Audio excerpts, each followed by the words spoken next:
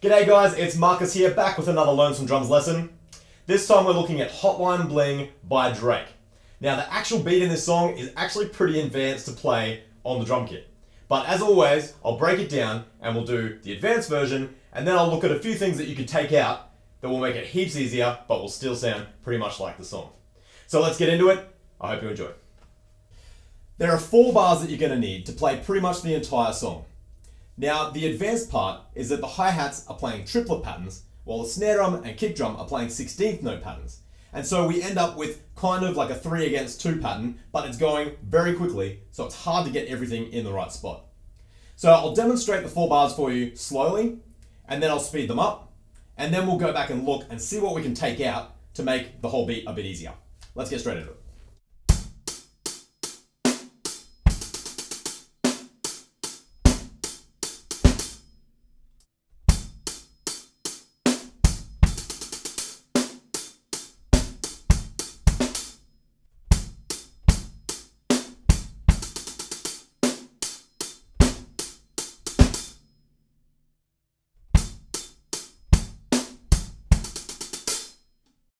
Right, that is quite a challenge. I think the best thing to do is slow it right down and really try and lock in the kick drum and snare drum so that you can let the hi-hat kind of float over the top without having to think about it too much. So that you can just get those triplet patterns in over the top of the 16th notes.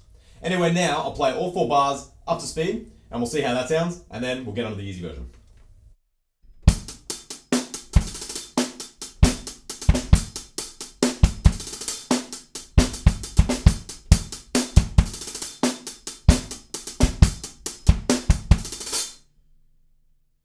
So that's everything that will make up the song, and hopefully it kind of sounds like the song, but it's pretty tricky to play.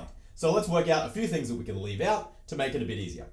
First up, all those 16th note triplets on the hi-hats that I was playing as doubles before.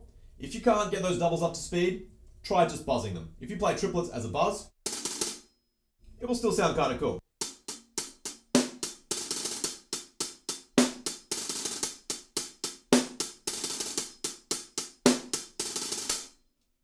So just apply a little bit more pressure in your fulcrum right there, and you'll get a cool buzz. Okay, so let's go to the first bar, and what we're going to do is the triplets at the end on the hi-hats, we're just going to leave those out. I don't think we need them, and it will still sound pretty cool if we leave them out.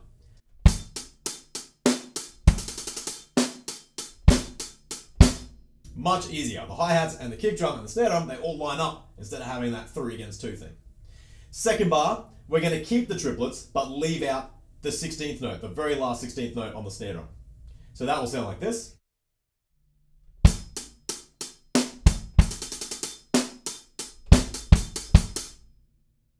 In the third bar, we're going to do the same as the first bar, so we'll leave out the hi-hats, the triplets on the hi-hats.